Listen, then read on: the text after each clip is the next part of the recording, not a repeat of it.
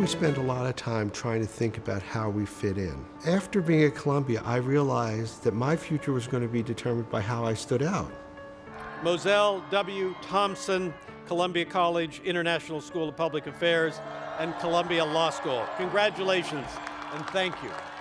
I come from pretty modest means. My father was an airline mechanic. My mother was from Tokyo. They didn't know a lot about college. I was part of probably about 5% of the class who were African American. While I was here at Columbia, I met at least 3 more people who were half black and half Japanese.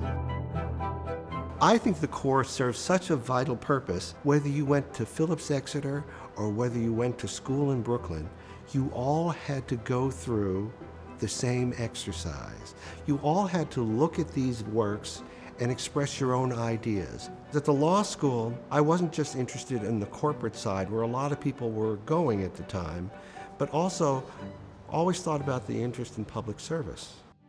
I feel like we should have an obligation to leave Columbia a better place than we came. So I do a lot of mentoring.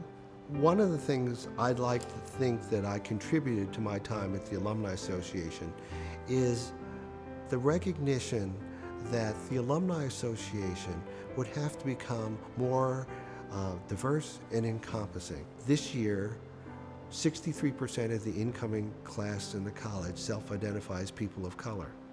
I got the Heritage Award from the Black Alumni Council. They have funded professorships, they've funded scholarships. They've become a very important part of how Columbia views its alumni.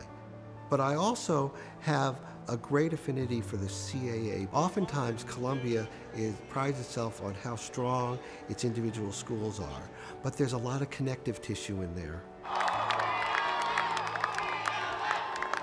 To be up on the dais and getting the alumni medal, I was just looking out at all these young people smiling and excited and thinking, 40 years ago I was sitting in their seats thinking, what was going to happen to me?